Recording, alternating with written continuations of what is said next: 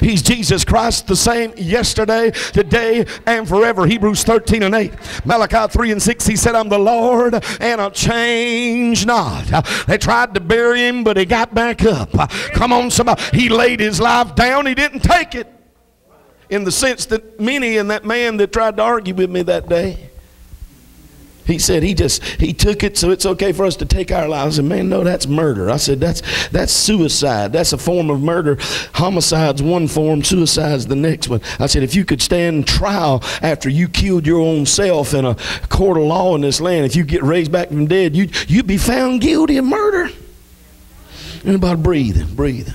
Somebody say suicide's never the solution, because Job 42:16 said after this Job lived. Somebody shouting, Jesus, there's life after this. There's life after whatever you're going through. Come on, somebody. Why? How you know? Because we serve a sovereign Savior. Hallelujah. He laid his life down, but he took it back up. The grave couldn't hold him. Come on, somebody. We don't serve somebody who's dead, just some memory of a God who used to be. Come on, somebody. Captured, amen, sculpted in images of stone, amen, painted on canvases with paint, somewhere in a museum of a man. Somebody shout, we serve the living God. He ever lives and is seated at the right hand of God the Father. Hallelujah.